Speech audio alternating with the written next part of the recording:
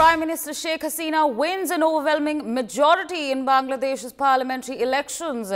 Her party, the Awami League, has won 224 seats. Of course, viewers, the latest that is coming in at this point of time as far as the Bangladesh elections are concerned. We're learning that Prime Minister Sheikh Hasina has won an overwhelming majority in Bangladesh's parliamentary elections. Her party, the Awami League, has won a total of 224 seats.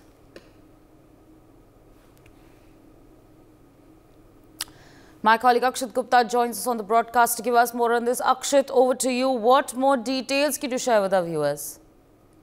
Well, yes, Bangladesh Prime Minister Sheikh Hasina won the re-election for a fifth term in the national election that were conducted yesterday. And amidst the boycott by the Bangladesh Nationalist Party, which is led by former PM Khalid Zia, who is currently under house arrest.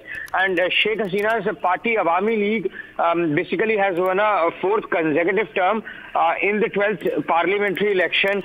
But it also marked the second lowest voter turnout since the reinstatement of democracy in 1991, because, the voter turnout was recorded only at 40%, and that's perhaps due to the elections, were marred by violence and protest across the country. Well, the Awami League party hailed a significant victory for the fourth straight term, with Sheikh Hasina returning to power despite the ongoing anti-election activities by the Bangladesh Nationalist Party, and the landslide victory that the party got, helped itself win will further tighten her grip on power, as she is poised to go in history as the longest-serving Prime Minister in Bangladesh.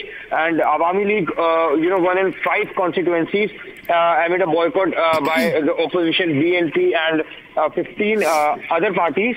And also, if I just tell you, PM Sheikh Hasina and Awami League President has won the Gopalganj constituency almost unopposed in the landslide victory, bagging close to 2.5 lakh votes in the election.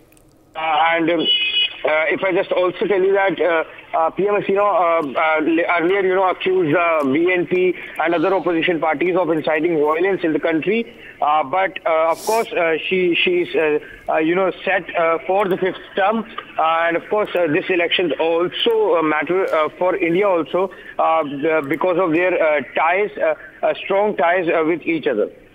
For more such videos, subscribe to the NewsX YouTube channel, hit the bell icon.